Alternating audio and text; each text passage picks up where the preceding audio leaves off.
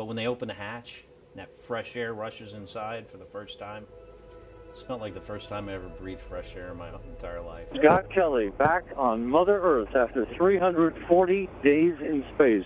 Coming back to Earth in a capsule. It's like the wildest ride you'll ever have in your life. It's kind of like going over Niagara Falls in a barrel, but while you're on fire.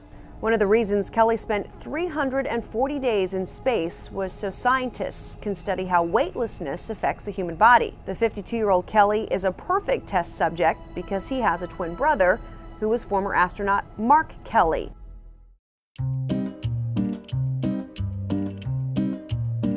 First thing they said that after spending a year in space, I am not only smarter, but more handsome than my brother Mark.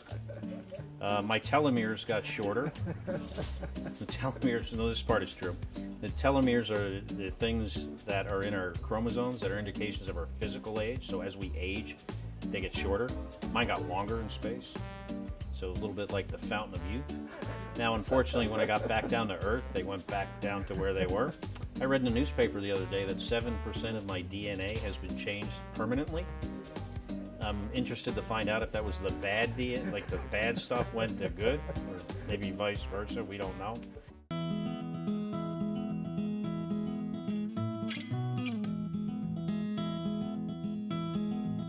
When you look at the obstacles for us going to Mars, the rocket science, the physical aspect of it, what is the biggest one? It's really the political science. I think we have the technology, we have the smarts, we don't always have the support, which means really the bottom line is the money. And it's going to be expensive, but I think it's going to be well worth it. We built this million-pound space station while flying around the Earth at 17,500 miles an hour in a vacuum, extremes of temperatures of plus or minus 270 degrees. We built this orbiting laboratory with this international partnership of 15 countries, different languages, different cultures.